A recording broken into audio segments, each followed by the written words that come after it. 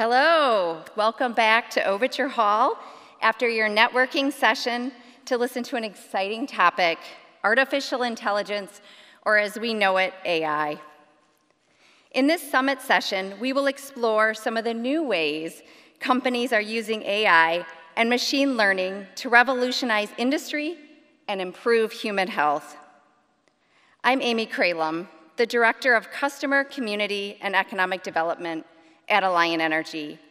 I'm proud to introduce today's session on behalf of my organization. At Alliant Energy, we are powering what's next, and this session definitely is looking at what's next. I'm excited to introduce our speakers that represent outstanding research universities in the state of Wisconsin, both the University of Wisconsin-Milwaukee and the University of Wisconsin-Madison. We also have Ayla Khalil from Novartis streaming in from Boston. That's technology for you. Presenting first will be Matthew Friedel, Senior Lecturer at the UW-Milwaukee School of Information Studies. Matt will also moderate our session. Next will be Tony Gitter, Associate Professor, Department of Biostatistics, Medical Informatics, and investigator, Morgridge Institute of Research. Tony will be followed by Aya Khalil, Global Head of the AI Innovation Center at Novartis. After each person has presented, there will be a panel discussion. The panelists would like to have audience questions for them, so start thinking about those questions now. Finally, please read their full bios on the Wisconsin Biohealth Summit website or by scanning the session QR code to get more information about our presenters today. Now let's hear more about this exciting topic of AI. Matt, please start us off.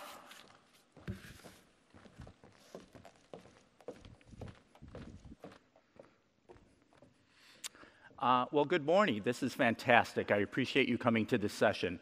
Again, my name is Matthew Friedel. I'm a senior lecturer at the University of Wisconsin-Milwaukee. I also wear a couple other hats. I'm co-founder of Milwaukee Venture Partners, which is an angel network. We help fund startups in the Wisconsin and Midwest region. In fact, if you go to the Young Companies Forum today, you're going to see Muto Scientific, which is one of the investments that I'm in and my fellow angels are in as well. I also co-founded the Disruptive Technologies Lab, which is really a platform for us to do research and collaborate with industry partners around not only AI, but blockchain and IoT. And I'm sure all of you are aware that all of these are kind of coming together to form a lot of different research areas. So this is what I'd like to talk about today. What is the current state of AI? I want to briefly talk a little bit about the hype cycle.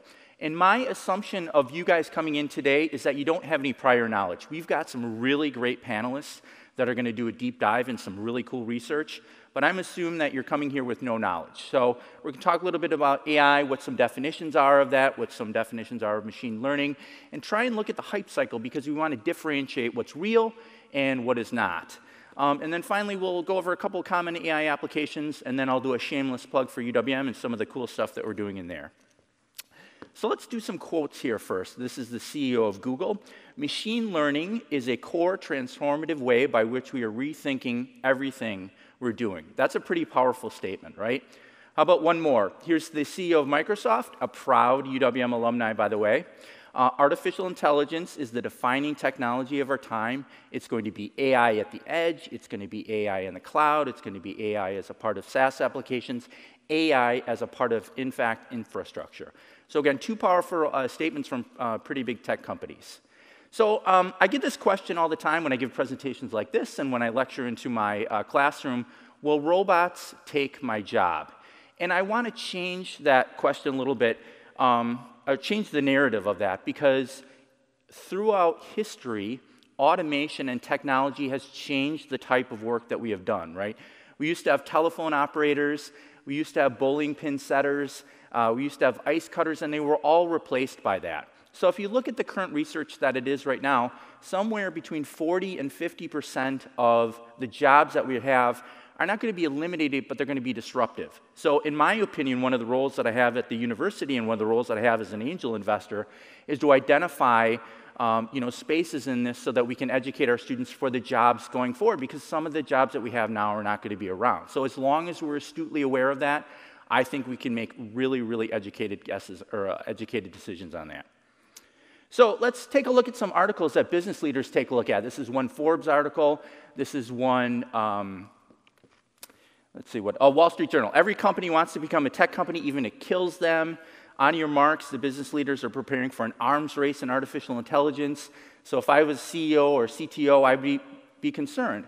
But what we can do is we can look at, Gartner creates what is called the technology hype cycle. They do this for every year. This is going back a couple of years. And they map out where the technology is. And they don't just do AI. They do blockchain and a lot of different items. But some of the common applications that you probably use on a daily basis are listed on here. So fully autonomous vehicles, in my opinion, beyond regulation, are way far out. We have pockets of those, but it's not like we have autonomous vehicles going around currently right now. Voice assistants. I use Siri almost on a daily basis. I use Alexa on a daily basis. Amazon has 10,000 people working on Alexa. So these are some of the areas that you're going to have, and my fellow panelists are going to talk about it. We're going to have real breakthroughs. We're going to have real applications. We're going to have real products and services that are going to come out of it. So part of the research that I do is identifying what some of these prospective patterns are. So what I think is very interesting right now is, this is going back from a couple of years, is that we're very close to the peak in FinTech with more than 10,000 startups jumping onto that boom. And what I would say is this time right now is almost analogous to the birth of the web or the birth of mobile and social media. And what I mean by that is we're going to have companies that are going to be created on the AI front, and we're going to have some pets.com, and we're going to have some Amazon.com, but we're not going to have 10,000 fintech companies in 5 years. Okay, we're going to have a much smaller footprint. But some of those are going to use AI very effectively, and they are going to provide unique products and services for us and earn a significant profit off of that. So I think it's a very exciting time right now for artificial intelligence. So let's do a definition. Here's a couple one. AI is a simulation of human intelligence processed by machines, especially computers. The process includes learning and reasoning. Okay, this is going to be different than us creating a program that has a conditional expression, like if A happens, we do B, if C happens, we do D. Nope, that's not the case, okay? It's a program that can sense, reason, act, and adapt. That's a distinctive feature right there, all right? So we're feeding it data. We're feeding it experiences. We're feeding it information, and it's learning off of that. Furthermore, we could actually have some characteristics that are connected with it. So how about autonomy? Obviously, we are familiar with autonomous vehicles and what Tesla is doing in this space. The ability to perform a task in a complex environment without constant guidance by a user, right? That's literally the definition of an autonomous vehicle. What about adaptability? So here's the ability to improve performance by learning through experiences. Again, we are not programming these applications. We're feeding them information. We're feeding them pictures of dogs. We're feeding them pictures of cats. And our algorithm can then identify between those two the animal types. So that is the difference that we have right here. So let's take a look at the taxonomy of AI, because I think this is important. So in bigger circle, we have computer science. You're familiar with that. I'm from the School of Information Studies. We're very IT focused. I would put them in the same camp. I think Madison has a brand new data information studies school that's coming along, which is exciting for Wisconsin. Inside that bubble, we're going to have artificial intelligence. Inside that bubble there, we're going to have deep learning, or machine learning, and then deep learning. And then overlapping that is data science. And if you're using some AI, if you're training the models with information, you're in that overlap. Otherwise, you can just be doing regression analysis, right? We've had statistics for a long time. So data science may be included, may not be included, depending on what type of research or application that you're taking a look at. All right, so how about a definition of machine learning? It's an application of artificial intelligence that provides systems the ability to automatically learn and improve experiences without being explicitly programmed. Okay, that's the differentiation that we're having right here. All right, over on the right-hand side, I won't go through this chart. There's supervised learning, there's unsupervised learning, and then there is reinforced learning. And it can go anything from content recommendation systems to classifications to the AI-powered engine behind an autonomous vehicle. So those are the areas in there. I love this slide because Scott Page from the University of Michigan says that companies are increasingly trying to harness the rolling hairball of data that they collect on a daily basis, all right? Let's think about, sometimes you probably heard AI and big data used together, right? Okay, just because you have a lot of data doesn't mean that you have effective data. And what I mean by that is that the root of machine learning and artificial intelligence is trying to extract knowledge from our data. That is the key piece. Think about on a daily basis all the purchases that you make, all the information that's being collected from you, and companies are trying to harvest that so that they can provide you with better and product services through their organizations. All right, so this is one thing I want to parlay off of the concept that I said that our jobs will be disrupted. So think about what humans really, really do well. Okay, humans are good at creativity, they're good at improvisation, they're good at dexterity, they're good at judgment and social leadership. What are machines good at? Machines are good at accuracy, predictive capability, speed, scalability. We want to combine those two together to have an effective solution. And I think that's where really the power of AI comes in. And that will result in some disruptions, but it'll also give us the ability to have humans work in higher economic value, okay? That's really the key piece in that. All right, couple applications here. You're probably familiar with self-driving vehicles. A lot of techniques. It's going to be planning from going from A to B. It's going to be computer vision. It's going to be real-time decision-making and uncertainty. We have a whole slew of autonomous vehicles that are going across everywhere from ships to cars to robots inside of factories. So this is obviously one area. How about content recommendation systems? You probably don't know this, but on a daily basis, when you go into your social media feed, or if you even go to Google, that is tailored towards you. They're looking at your past patterns. They're looking at patterns of people similar to you. In fact, I just did an exercise for my students today about content recommendation systems about products. And then they're offering something up. That's why it's so effective when you go into Netflix and you can find a show that you really like. Or that's why it's so effective when you go into Amazon and you can see a product or a book or something that you really like. So all of that is AI basically behind the scenes. How about computer vision? So facial recognition is used in a lot of different companies. I'm a part of Global Entry. It allows me to bypass customs, which I really like. But it's used in a variety of different ways. If you've ever had a friend that has uploaded a picture of you onto social media like Facebook or Instagram or something like that, and then it sends you a message, hey, this is you. Their algorithm on Facebook is so good that they can identify you with almost 97% effectiveness. Now, whether you like that or not, and whether you like the privacy piece is another conversation, but this is real, okay? And then additionally, this is actually a couple years old, the DSH is going to have facial recognition at 97% of departing airports in the next 4 years. In fact, this article is actually even a couple years old here. So whether you like that or not, this is the reality of the environment that we live in today. All right, so last slide, what is UWM doing in this space?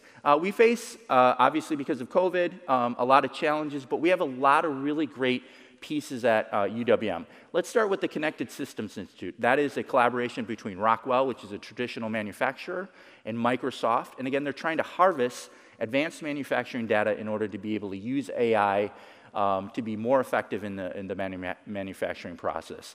The Data Science Institute, which is from Northwestern Mutual Life, is a collaboration between Marquette University, Northwestern Mutual, which is a large employer across the country and in the state of Wisconsin, and Marquette University. And we have a lot of researchers doing research around there. A couple of years back, I created the Disruptive Technologies Lab, which I referenced, which is trying to address, again, all these emerging technologies. We're creating new courses. We're doing webinars in there. We're collaborating with our strategic partners. So we're doing all of this in order to be able to bring the workforce of the future forward. That is really the goal. The last one that I'll mention is we have a $10 million, 2-year-old building, the Lubar Center of Entrepreneurship. And this is a really cool, I have a class there where I teach how aspiring entrepreneurs how to create businesses, not only in AI, but also in blockchain. And it's a really cool place. It doesn't belong to any particular building. It doesn't belong to business. It doesn't belong to engineering. It doesn't belong to information studies. It is a standalone building where we have these accidental collisions, where we have architecture students, where we have business students, where we have engineering students, all come together to learn not only the lean launch process, which is the standard for, my opinion, for creating businesses right now, but to collaborate on these different projects.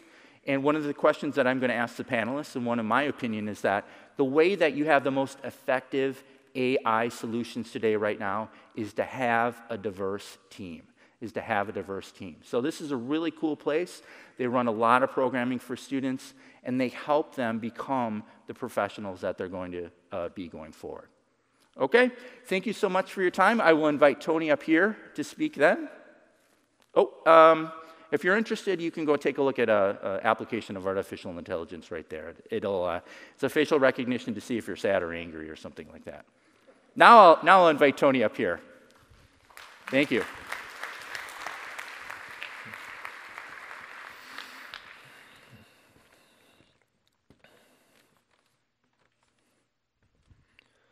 Thank you very much, Matt. I'm excited to take some of the introductory material that Matt presented, what is AI, what is machine learning, and take a little bit more of a deeper dive and talk about how my research group and many of our collaborators at the University of Wisconsin-Madison and elsewhere are using some of these ideas Matt talked about toward drug discovery. So when I think about drug discovery, I'm really thinking today about small molecules and chemicals and how they can be used to treat disease. So looking at some examples here of some big blockbusters, warfarin, a local product from Madison, has been very effective as a blood thinner. And we see warfarin has this chemical structure. There's some rings, we have atoms, carbons, oxygens, hydrogens. What's special about this particular configuration of simple atoms that makes it so effective as a blood thinner? Another example on the right, and this one's been in the news recently, we have an antiviral compound, molnupiravir, has shown some really promising, very early clinical trial results from Merck as a coronavirus, COVID-19 antiviral. Here we see its chemical structure. What's so special about this antiviral that makes it effective against different viruses? And more importantly, as we go forward, and as my group and our partners are trying to develop new small molecules, new chemicals that will be effective against new diseases, new disease targets, what are these magical, special chemical structures and configurations that are going to be effective against new viral proteins, new bacterial proteins, or other human diseases? So in the academic research setting, and some of you from pharma industry may be picturing something different, but in the academic setting, when we're working on drug discovery, trying to find these chemicals that will be effective against a new disease of interest, a new disease target, our process looks something like this. And I'm going to try to walk through the drug discovery process and contrast it with a culinary process, maybe because it's almost lunchtime, and it's familiar to all of us. So we typically start off with the same freezer of chemicals. We have a library of chemicals. Maybe there's 100,000 of these. We're going to pluck them out and use these robotic systems. We have these at the Cancer Center at UW-Madison. And we'll just start working our way through hundreds and thousands of chemicals, looking for anything that seems to have some promise, seems to maybe have some hint of being effective against the new protein, the new disease target that we're interested in developing a new drug against. So I liken this to a pretty one-size-fits-all process. No matter what the disease, we're always going to the same freezer. We're always starting with the same chemicals. So in the culinary world, I think this is the cafeteria approach to serving diners. So everybody who walks in doesn't get a menu. This is what's being served. You're welcome to eat it or not. You will be provided lunch. Maybe it will be a recipe you like. Maybe it will be a cuisine you like. Maybe not. And I think there's actually a real analogy here in that even when we find chemicals that seem promising through this brute force process of plucking them from the freezer, they may not be very effective, they may not be very specific. So even the things that look like winners are pretty weak to start with. So how can we do better? This is where machine learning has really started to have some impact, and we've had some practical successes already using machine learning to guide this drug discovery process in a more intentional and active way. So we can think about something that's happening in the chemical and pharma industry world, that there's been an explosion of the number of new chemicals we can actually develop and synthesize. And we might call these chemical recipes that are now commercially available. And a recipe might look like what we're seeing here, a series of chemical reactions that let us go from simpler building blocks to a chemical we might all like, such as caffeine shown here, or maybe a drug-like molecule that would be effective against our disease. So the challenge in drug discovery is if I have 1 billion or 2 billion different chemical recipes that are now available to me, how can I choose what handful of chemicals to actually create, synthesize, and test in a lab to see if they might be effective against a specific disease? So this is really exciting because now we have all these recipes. We have every recipe book you could imagine, and we have this master chef who can cook any recipe to perfection and deliver it to us. But the question is, well, what should we cook? How do we guide the chef? And this is where machine learning comes in. So Matt talked about how machine learning is going to learn from data, learn from examples. So our chef, the machine learning system, might be looking at feedback about what recipes they've cooked, what ingredients are there, what types of cuisines, and my personalized feedback about, I like these ingredients, I like these cuisine styles, I love Ethiopian food, and use that to tailor recommendations about what to cook next. We're doing that same thing, but with the chemical drug discovery process and trying to decide which chemical recipes we should be looking at instead of which food recipes. So looking ahead, where might this go next? So I mentioned these small molecules, they're really just built up of some pretty simple building blocks, oxygens, sulfurs, hydrogens, some common substructures. Machine learning, at some point in the future, may be able to not just choose from the list of recipes, but actually write the recipes on its own. And I think that's really exciting when we think about having some disease and creating completely from scratch with guidance from artificial intelligence, some custom-fit chemical that's likely to be effective. And that will be like coming up with a brand new recipe, no one's ever seen it before, there's a massive chemical space, there's a massive number of recipes you might create, and the challenge is going to be doing that in a way so that we can actually create those recipes. We don't come up with something that's chemically impossible to manufacture or create. But I think there's going to be progress here in the not-so-distant future. So turning from this abstract introduction of how machine learning and learning from chemical testing of these recipes can help us guide drug discovery, I'd like to zoom into some active collaborations we're working with. So one great thing about being in the University of Wisconsin system is that both UW-Milwaukee, UW-Madison have a lot of data science strengths. We also have a lot of biology strengths, so structural biology and chemistry and biochemistry, and a lot of great scientists who are studying different diseases and coming up with bacterial proteins, different disease targets, so things that we would like to chemically inhibit or alter their activity because it might actually counteract some disease.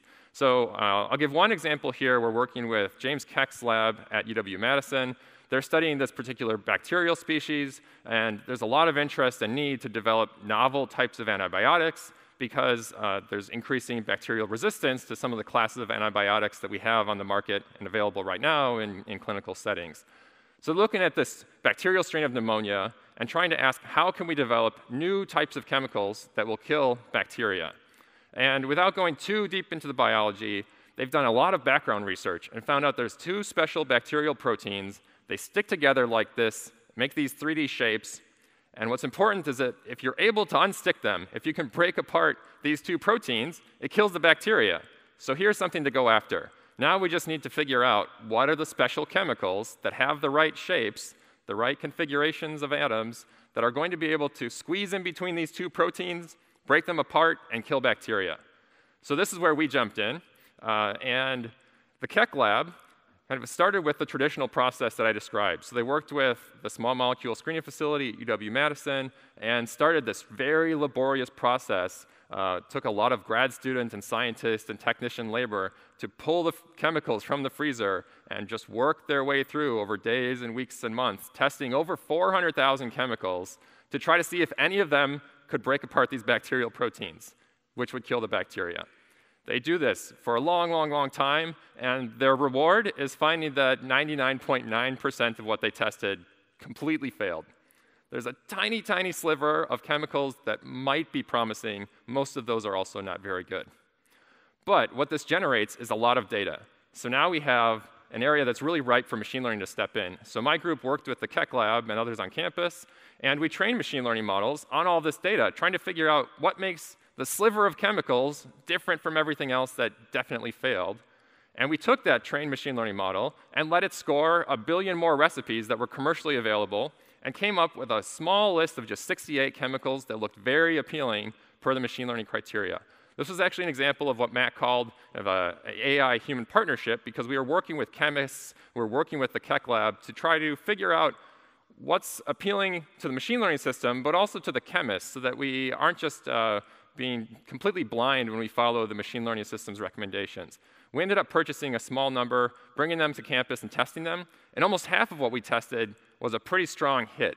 So we go from 99.9% complete failures to an almost 50% hit rate, where because the machine learning system is guiding our decisions about what to test, we can have a much more customized view of which chemicals might actually work against these bacterial proteins. And we've been going forward to try to develop this and actually have some new scientific results coming out, hopefully this week or next, about this project. So just to wrap up, I think that there's some really strong evidence from my research group and many others internationally showing that machine learning systems are actually strong enough today to have some ability to guide the chemical screening process for drug discovery. You know, the bad news and what I like to think about in terms of what research is needed in the future, I don't think they've had the same impact today on the later stages of drug discovery. So machine learning isn't yet reducing our animal testing needs. It's not yet reducing the number of failed clinical trials that we have. And those are going to be some grand challenges that we might think about going forward. So thank you, and I hope to have time to take some questions on this later. Next, we'll hear from Aya Khalil, who is joining us remotely. Wonderful. Can you hear me? All right, great.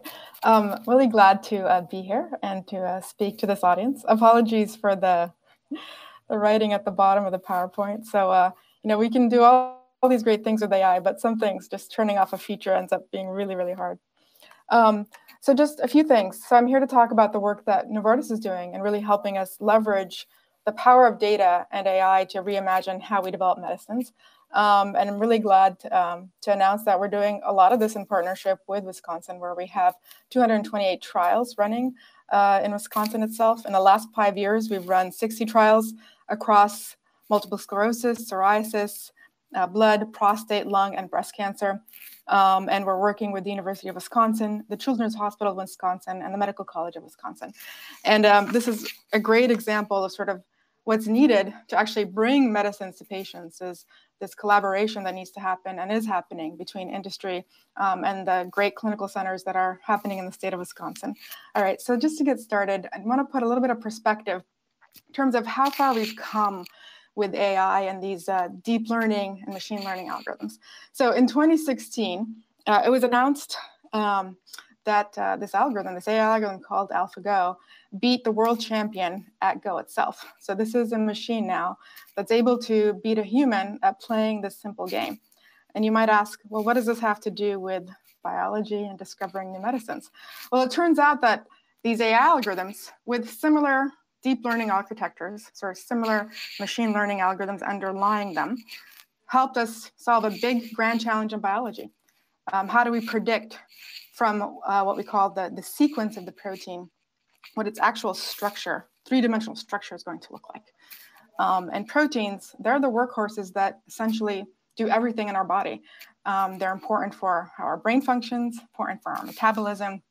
And when we talk about discovering drugs, and as what was shown earlier, our goal is to find chemicals, molecules that can interact with that protein and change what it'll actually do. And if it does that, then we have a shot maybe at modulating the disease and getting to potential cures. So really understanding what that protein structure looks like is super important to the drug discovery and development process. And it's just mind-boggling that you can take these AI algorithms and apply them in a completely different area, the area of biology, and use it to potentially predict the 3D structure of a protein. So what makes this work? I think there's sort of two kind of big features of this. The first is that, you know, the architecture underlying a lot of this AI, a lot of this machine learning, are these neural networks. And it literally draws its analogy from a neural net of how a brain works, and allows you to take in data and massive amounts of data and essentially have it train on what would lead to your ability to predict a specific output or outcome. And in between that, it will leverage as many nodes as it needs to, as many interactions and connectivity as it needs to get to that prediction. And one of the big breakthroughs with using these deep learning neural net algorithms is that they could actually, if you give them more data, their performance can improve, and they can improve vastly above traditional machine learning algorithms or traditional statistical algorithms, and other kinds of learning algorithms. And this is essentially the opportunity, is that this concept, this idea that if we can gather enough data on the systems that we're trying to learn how they work, we can actually improve our performance drastically and maybe be able to predict things that we couldn't be able to predict before, such as predicting the actual three-dimensional structure of a protein. Another example of now how this is actually impacting the field of medicine, aside from protein structure or being able to find and identify a new chemical, is just how we even detect and diagnose disease. Again, another sort of breakthrough example where when you go into the ophthalmologist, they're usually using the power of their own neural net, of their own brain, to diagnose you. But what happens if we give this algorithm lots and lots of OCT images and try to train it and ask it, could it actually diagnose whether you have normal, moderate, severe? And could we get to accuracy levels that maybe exceed what an ophthalmologist could get to? And starting in 2016, we started to see that this was actually possible. We could actually train these algorithms on lots of images, lots of scenarios, and start to get to more accurate assessment of disease, and even use it to train on other kinds of data besides these images, such as your blood pressure, your age, your gender, and could it even help guide potential treatment decisions? Now, this is a machine. We train it on what we need to, but we still have the power of the human brain. So a lot of what we're trying to do with these algorithms is not so much replace the physician, replace the scientist that's trying to find a new drug, but help augment their abilities and really get to a vision where we could use AI and machine learning along with human intelligence to help us get to better treatments and diagnoses of disease. And so in this vision of trying to reimagine medicine, really the goal is how can we use data, and all kinds of data coming from your human genome, biometrics, lab values, chemical structure data, massive amounts of data, and all types that speak to the nature of your health, of your disease, and how you interact in this ecosystem of biology and chemistry. And for the first time in history, we're actually able to measure a lot of things we couldn't before in human health. And this is why you're seeing sort of a lot of this, what can AI do in medicine? And then combine this now with the advances in AI that I just discussed that allow us to create these types of machine learning, AI deep learning algorithms that can essentially learn off of massive amounts of data sets. And once we can learn these things, okay, what does that mean in terms of our ability to therapeutically intervene? And especially to therapeutically intervene in an era where not only can we go after your disease with small molecules, but other kinds of modalities. We're talking now about gene therapy and mRNA therapeutics, which has now become really well known with the COVID vaccines. So this is our goal at Novartis, is really to leverage now best-in-class data and data sources with machine learning and AI algorithms, and our ability to intervene to hopefully get to and reimagine how we do medicine. So what if we could reduce the time it gets to new therapeutic to market by 2+ years, and what that means for patients? Could we reach more patients faster through these technologies? Could we reinvent how we actually do fundamental discovery of medicines? And as the previous feature that showed, we talk about trying to use AI to help us even design the molecules that we go after. So this is an example of work that Novartis is doing in partnership with Microsoft, where we've built out these AI, machine learning, deep learning algorithms that can take in sort of a hint of a potential molecule that could target your disease and start to, in silico, explore and design many other possibilities until it comes up with a molecule that is much more suited for hitting that target in terms of all the properties that you would like it to have. We talk about things like solubility, permeability, but all of these things have an impact on how well the drug can work and how safe it's likely to be, how efficacious it's likely to be. And now we're using these AI algorithms to essentially help us discover and design these molecules. And again, using it as a tool, an add-on tool to augment the intelligence of a medicinal chemist who can use their intuition plus the machine intelligence to help us get to improved molecules faster and better. So this is on the molecular front. And we want to go just beyond using AI and machine learning to help us discover and design these molecules to actually impacting patient health. And we're at a point now where for every human, we can actually go in and collect all kinds of measures that we couldn't before. Measures on, you hear about genomics a lot, but it's genomics coupled with many other things, whether it's biosensor data, data on your immune system, on the health of your gut, your microbe, and being able to take now lots of patient data with these advances in AI and machine learning and using the algorithms as a way to predict what will happen to an individual. What's the best treatment suited for them? What's treatments that are not suited for them? And so that we can learn from this data and in silico start to predict these things. As part of our effort to make this happen, within Novartis, we've committed and have been committed to harmonizing a lot of our data. So we looked back and said, oh my God, we have 2 million patient years worth of clinical trial data on our patients. What would happen if we brought it all together and harmonize it and enable us to build learning algorithms on top of this that can help us predict outcomes for patients? And we're doing this and actively doing this now. And as part of our commitment to that, trying to explore, well, could I now start to build algorithms that will allow me in silico to test out the impact of a treatment? And what does that mean in terms of being able to run better trials or being able to run trials that really can select the specific patients that are more likely to respond to that treatment? And how would that impact our ability to get that drug approved into market? And we're also learning new things, things that you wouldn't kind of intuit in terms of what you need from the AI perspective to make progress. And so a lot of the progress in deep learning has really, in some way, fundamentally been about how do we find these patterns and learn enough of the patterns so that we can predict something. But in medicine, we need to go beyond prediction, and we aim to actually learn and want to understand cause and effect. And right now, the human brain has probably been sort of our biggest way of trying to intuit or learn cause and effect. But we want to teach machines how to do that. And that necessitates potentially developing new methods and new AI algorithms that maybe don't quite exist. So to help us do that development, we've set up an AI innovation center directly within Novartis. And we're partnering with other entities like Microsoft to help us build out these capabilities to not only build the kinds of algorithms that we know will impact and benefit our drug discovery process and development process and how we treat patients today, but also develop new algorithms for tomorrow so that we can come up with breakthrough discoveries and even get to models and algorithms that can, again, empower the scientists that we already have, the clinicians that we already have, and augment their workflows to help them get to these answers in a better, more efficient way. And lastly, there's a lot of sort of somebody used the word hype out there on, what does this mean in terms of the ethics of AI and controversies around that. And we're taking that very seriously.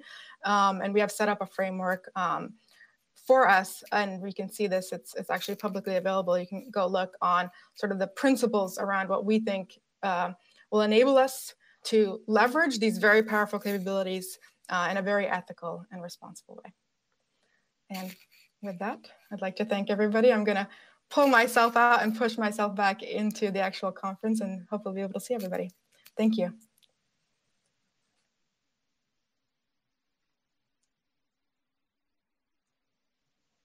Am I back in? All right, my friends, we have about 5 minutes left. I've been asked that we keep this to about 11:50 because we're on the other side of lunch, which is very important. So to make this a really robust, rich experience, I challenge you to go to either one of those mics and ask a really great question.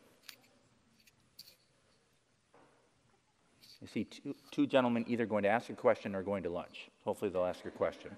Go ahead, sir, please. Yeah, my question is regarding using AI in gaming technologies and platforms. I've seen recently that that's an application that's being used in order to learn using the gaming community. I'm wondering if any or each of you have had any experience with that. Anybody want to take that one?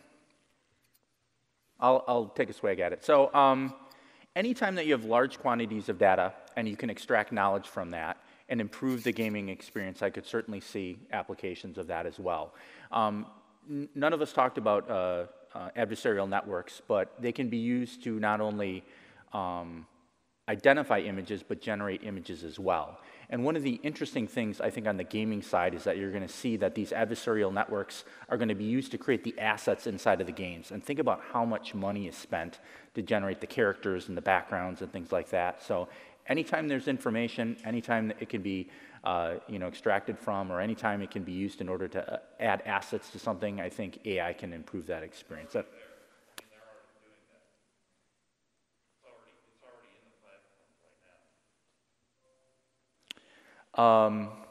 I guess that would be my takeaway. I don't know if any of the other panelists have an opinion on that one. It sounds like you're more on the medical side. Why don't you go ahead, sir? So I heard a lot of discussion about drug discovery and AI in drug discovery, but you also mentioned that we have to be able to make it. So what advances are we using AI for in the manufacturing process? And then what are the best tools available to do that? Yeah, really good question. So one of the things that sorry for the echo, we're aiming to leverage AI with is around formulary design. So once, as you've mentioned, you've discovered the drug, you actually have to go into manufacturing, and can you use AI to help you essentially create a better formulary in the same way that if you were making any other product. And a lot of the products that make it out onto the shelf, like your milk or whatnot, you can even develop algorithms that can help predict the shelf life of these things. We're aiming to apply the same thing in the formulary design process. And then on the manufacturing side, thinking of this as a system and an entire system where there are sets of nodes that need to interact with each other, building models or algorithms that can mimic or model that and help us identify where we could have better efficiencies. Very good. How about you, sir? Thank you very much for the talk. My name is Tom Fody. I work at Aldebaran. And my question is for Aya. It's in regards to drug discovery around CRISPR and applying AI to CRISPR for specific targets. Is Novartis working on projects like that? So the answer is on a high level, yes. And we work with that technology, and we have in our research organization over 200 data scientists who are applying all kinds of data science, machine learning, and AI approaches to that. So anyways, thanks for the answer. I'd like to follow up with you also on that if we could after the Absolutely. conference. Thank you. Yeah. Go ahead, sir. Thank you. Hello, thank you all. Amit Acharya, Chief Research Officer from Advocate Aurora Health. Great topic here today. My question relates to probably the hype part of the machine learning that you all have alluded to. Obviously, in science, kind of replicability and reproducing the results is very important. But machine learning in of itself, the approach within, is sometimes called as black box. So what are each one of you doing in your respective organization or within your research groups to kind of addressing that so that there's a little bit more openness to the whole approach of machine learning and AI? Thank you. Yeah, maybe if I could start, and I'd love to hear the other panelists' opinion on that. One of the interesting things, I think the skill sets that are going to be required in this space is to be able to be a storyteller. And I agree that AI can be a black box, because sometimes you can feed it some information and the resulting output might not be intuitive. And as a consequence, you have to go to either your university or you have to go to your organization and communicate, look, this is what the results are out of this, and this is probably the strategic approach we should take to that. So even though we're having a transition in a lot of the jobs that we have, it's going to require a diverse skill set of teams in order to bring this forward. So a lot of conversations we have are around people with humanities degrees and how they can play a role in a very successful, diverse team in being able to bring these projects forward. I would never advocate that a project is just a data science or a data engineer or an AI engineer. It's going to require a lot of different profiles in order to be able to do that. So I think in order to overcome that black box nature, you have to have a diverse team in order to be able to address that. I don't know if any of the other panelists want to chime in on that. Yeah, so I think from a technical side, there's been a lot of research in opening the black box, and if we look at the deep neural networks that I have presented, how can you actually understand what's going on inside them? So there are approaches now that say, if you predict that this chemical is going to be an effective antibiotic, what parts of the chemical structure are important for making that prediction. So you can try to interpret the predictions.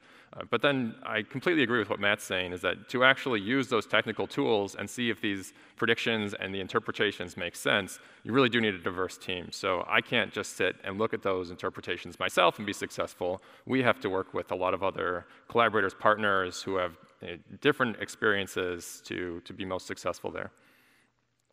Yeah, and I would add to that. So I think it's those three things. The first being there are now methodologies that people are working on for around explainability of AI and getting to explainability, and that's a big and flourishing field, and we need more of that for sure.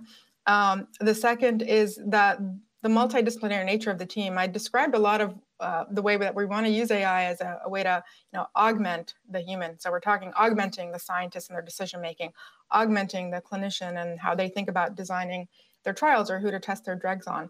And that speaks to what you said about multidisciplinary. And I think the third is none of this is independent of data. So not only the data that we train the models on, but also testing, going back into the wet lab and testing these things. Or if we're talking about within the context of understanding our treatments within humans, checking against multiple data sets. And now that we're aggregating a lot of data sets in many ways from human trials and real world sources, it becomes really, really important. And it's a feedback loop. So, some of the times you are going to be wrong and you're going to find places where your models aren't quite working and you need to go back and rethink these models. They need to evolve. It's a way to learn, essentially. We have to think of this as a learning engine, and as a learning engine that we want to embed in our workflows to help us make better decisions and not necessarily completely replace that. One more question, and then I think we'll conclude our session. So go ahead, sir. All right. I'm a nutritional chemist. We get all sorts of different, like artificial sweeteners and things like that, different types of products that come to the market. And detectability and instrumentation is kind of a big limit for using some of those new compounds. I was wondering if you guys take that into account when developing new drugs and stuff like that with machine learning. Can you apply like whether or not it'll be detectable or testable in like the QC part of the phase? Anybody want to take that one? Yeah, it's a good question. I think you're saying it's not something any of us have direct experience with. I guess there are a lot of different chemical and molecular properties that, as long as there are sufficient data sets, there's perhaps hope of building up some model that can understand why this chemical structure has this property. Certainly people have looked at that for taste and scent and other things that are not just specifically drug efficacy. I haven't heard of anyone doing it for some of those QC steps, but it wouldn't surprise me if someone has tried and I'm just not aware of that line of work. Yeah, and thinking about it, it's probably more likely that the innovation of the new drugs and stuff is probably pushing more of the innovation for new types of instrumentation. All right, well, I think it's lunchtime here. I'm going to try and keep us on task. So I appreciate it. Thank you, Aya. Thank you, Tony. Thank you for the crowd for coming today. We really appreciate your time today. So thank you very much.